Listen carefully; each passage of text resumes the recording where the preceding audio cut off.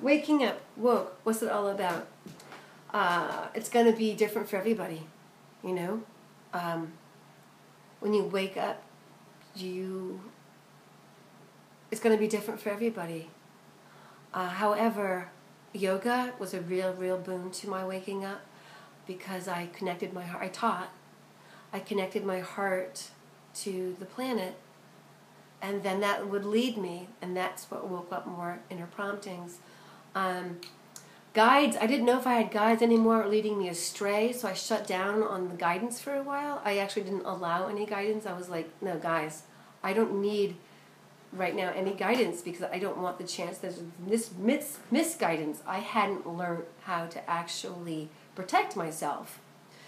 So when I was a Native American shaman's apprentice, that's in my book, Slay Girls and Daddy Jacks, it was great. Okay, Indian Joe, I met him, and it's a good story, but let's get back to what we're talking about, which is waking up, and how do you know if you're woke?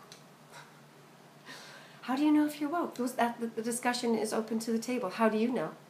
Are people going to, like, argue over who's more awake? If you're awake, you don't argue over who's more awake. You just actually enjoy it because it's fun. It's fun. Some of my favorite YouTubers, they would be Jordan Sather, if you're into the whole political thing. James Gilead of Eceti, E-C-E-T-I, all capitals. If you're interested in having a personal experience yourself and listening to his most interesting guests, which is how I found Aurora, you know, dancing, Flying Rainbow Lasagna. It was about dancing. And I discovered dancing was how I stay in shape, just like playing music and dancing and just enjoying it. I have a background as a stripper, so I've got some dance moves, and they're really good to keep the pelvis is actually really important to keep alive and awake and moving.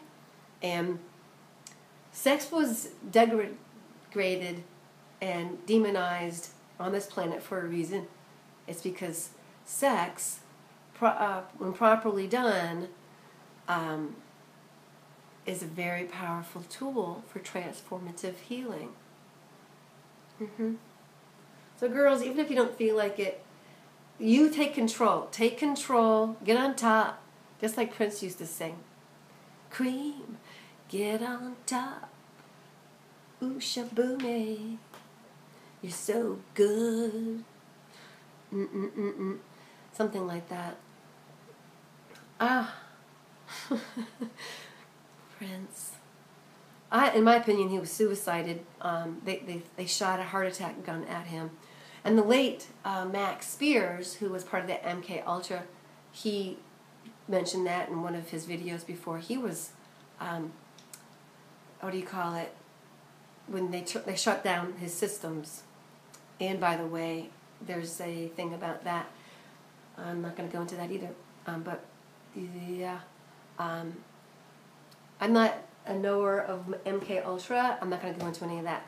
So I went to the Transformational Shift Conference. So I met Tolek, T-O-L-E-K. He was going to have a Great Awakening conference. I went to his Transformational Shift Conference, but I think now he's doing Great Awakening. And the etymology of awakening is quite interesting. And I have it here. First of all, this is the Shakti Cluster app on my phone that I took a picture of as a screenshot. But that's what you're going to do when you get it on nemeta.org. You can get the PDF, and it will look like that. And then you'll be able to use this handheld app in your magic making for protection and direction. So that was the thing the shaman told me, was that the first thing you learn is protection, and the next thing you learn is direction. To get direction without protection is to get direction from any fool that's on the other side, or you want to be very clear, and so you demand that you have a heart space aligned with your higher self, and you invite your higher self's in with your hand on your heart, and then you connect to the earth through your heart. And I'm not going to do it right now because I just did it. You get to feel this really beautiful energy back, and it's beautiful. And then you go up. I feel like I go up through all the Hara line, even like ching, and then I go up to the sun, and then go through the sun portal to the galactic core, our source, and that's where our mother, the Gaia Sophia, came from. So we're getting back to that, so that I can discover and every day become the person I was always meant to be. You know, get back, come on board as attendant, get back to my blueprint, you know. So that's my goal, and that's what I discovered, that when I more and more do that, I can see through lies, and I get inklings, and I'm very, very intuitive, and a really sort of piece of the puzzle way, which is why I tuned into Pluto, and Pluto and Saturn are going to be conjunct in the winter solstice of 2020, and it's also a big deal because that's huge, because Pluto is the planet of transformation, is death and transformation, and it's opposing in conjunction, I think that's what it is, but this is my take on it, Saturn, and Saturn is about rules and structure, and Saturn also can be very demonic. I'm Capricorn, so when I say it's Capricornian, I'm not saying I'm demonic, I'm saying that it's Capricornian in nature, into rules, structure, and authority. So we're going to be taking a look at that, nodding our heads to it, and then subsequently preparing, because 2020 is a threshold to the next era, the next generational shift, which is huge. When we go into,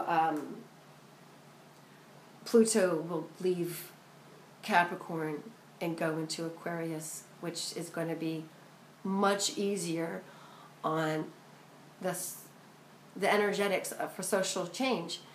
Now, the funny thing is that real change can only come through love, real and lasting change.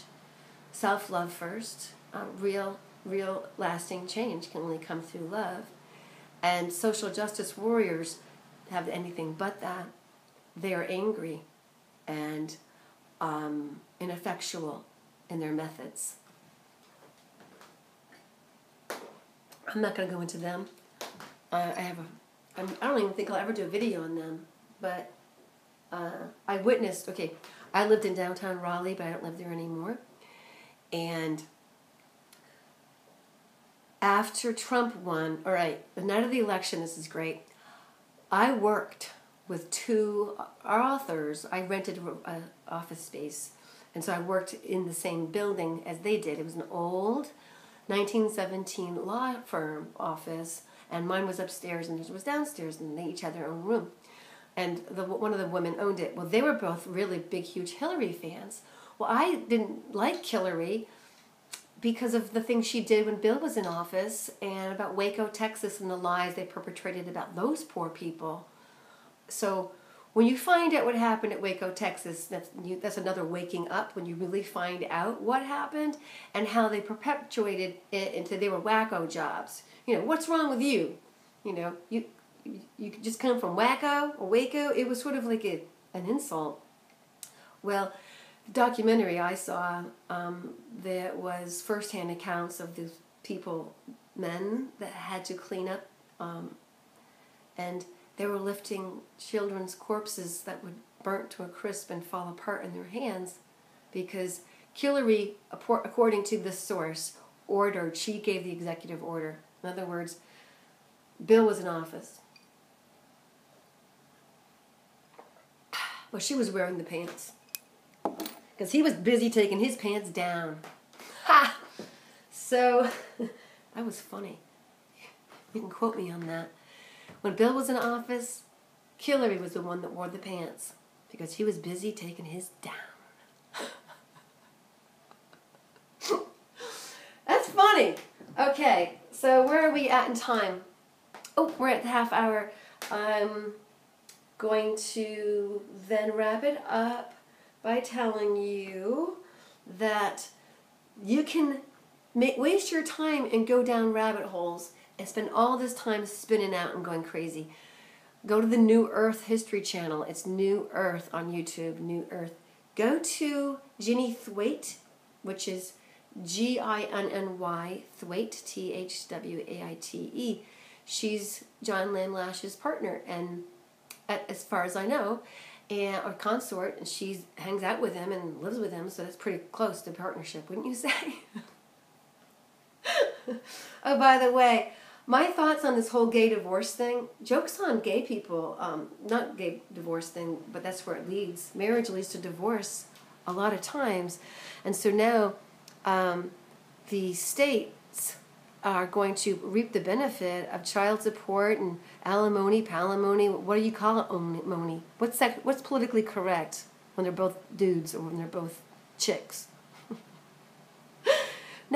Now you too, unless you've had a prenup, you too will suffer the consequences and the drudgery of going through a divorce for a full year in North Carolina being tormented.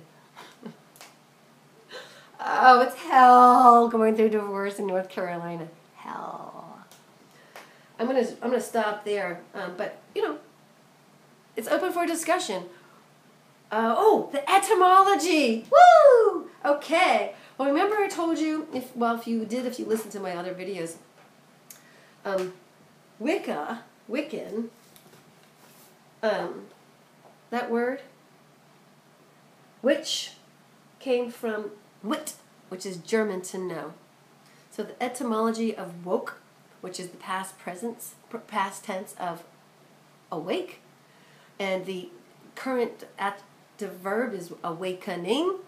I'm woke, but I'm still awakening to the full glory of my being, because it's never too late to be what I might have been. Never too late. Thank you, George Eliot, for that inspirational quote. But yeah, here are my photos. The latest ones I took today, which are screenshots. Okay, screenshots. Is this. The root word is weg, which is to be strong, to be lively. So, woke people are strong and lively, and awakening people are too. It's when you cease to sleep. It's from the Old English. Oh, this is such a great one. Okay, can I get this to you? And I'll get the source. Oops. Let's see if I can zoom in on this for you and stay still. Yeah, that's enough for you. Oops, no. Let's try that. Okay. Well, I won't torture you with that, but basically it's aroused from sleep. Middle English is, oops. Did you like that close-up of my face? Sorry about that. Ooh.